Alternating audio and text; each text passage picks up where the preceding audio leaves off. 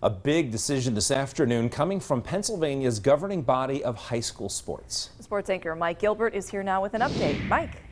Candace, thanks. The big headline after the PAHA Board of Directors met this afternoon that fall sports, the season will proceed as planned as long as guidelines are followed by each team and school set by the Sports Medicine Advisory Committee. The PAHA has voted unanimously to proceed with high school sports in the fall, beginning with football heat acclimation practices on August 10th, with the rest of the sports beginning August 17th. If there is an outbreak of COVID-19, a hybrid start could occur where all seasons would be pushed back to early October. The PAHA will allow local school districts to make decisions on fall sports. The governing body stressed that there are guidelines that must be followed. If any player on a team tests positive for COVID-19, the entire team must quarantine for 14 days. When it comes to high school football, there were some in-depth guidelines discussed.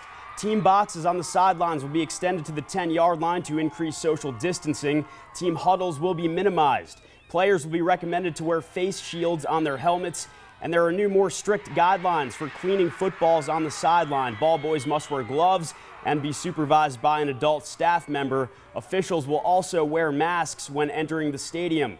Football is still set to begin on that scheduled date of August 10th for those heat acclimation practices. The motto the PAHA has adopted for the upcoming season: protect yourself, protect others, protect the season. Stick with Eyewitness Sports in the coming days for more updates on this development. Guys? Mike, a lot of local athletes very happy about that decision.